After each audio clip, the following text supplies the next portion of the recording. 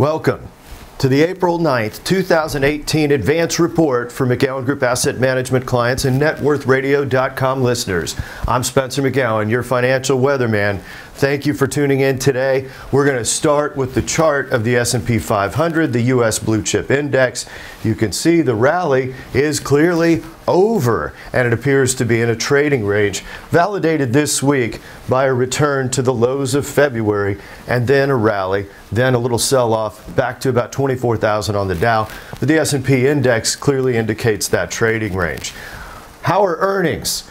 There may be a surprise coming in the April earnings report. Let's take a look at that.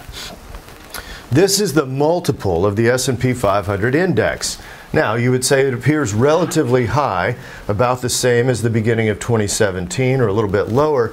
20 times earnings would translate to a 5% earnings yield, and right now about a 2% dividend yield. Take that number down 30%. You could see the April earnings reports come in because of tax reform. Tax rate went from 35% down to 21%. That translates to a 30% reduction in the S&P 500 earnings. It could be that the earnings yield is actually closer to 7%. And of course, we'll report on that during the month of April. This is the FANGs index: Facebook, Amazon, Apple, Netflix, Google. There's about 10 companies in this index.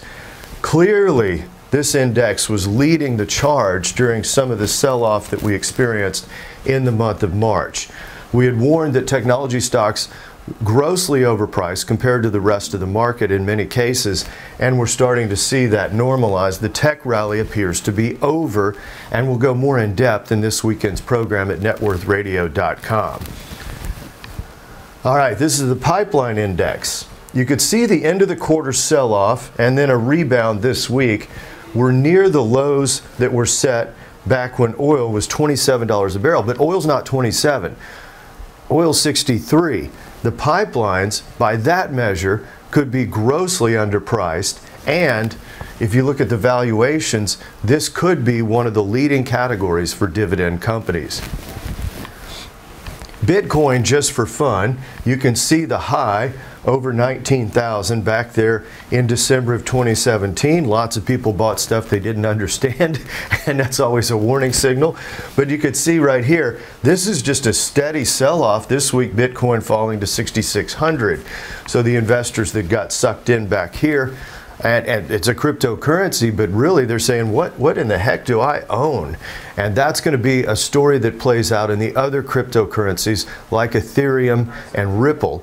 We'll report on that in more detail as this correction in cryptocurrency unfolds. I'm Spencer McGowan, NetWorthRadio.com, President, McGowanGroup Asset Management. Thank you so much for joining us.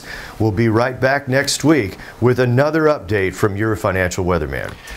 My firm, McGowanGroup Asset Management, sponsors NetWorthRadio.com and, of course, our YouTube channel under McGowan Group. Some educational disclosures and discussions that I wanted to add to the broadcast. The first is, I'm very proud of our team, including Stephen Norris, who will be added as soon as we redo the picture. He's our newest team member. Come down, meet the team that cares, get a written plan, because the securities we discuss, the financial news we discuss, that's not a recommendation until you actually come down and get a customized plan at the Crescent. You'll get a tour, and we look forward to seeing you. We're going to cover value at risk of loss in portfolios, and you can see it right here. Learn about our performance, what happened in 2008, how long did it take to recover. All of those items are posted right here at NetWorthRadio.com or the McGowanGroup.com. The other part of the program, when we look at price fluctuations in bear markets and risk control, that's a huge part of NetWorthRadio.com.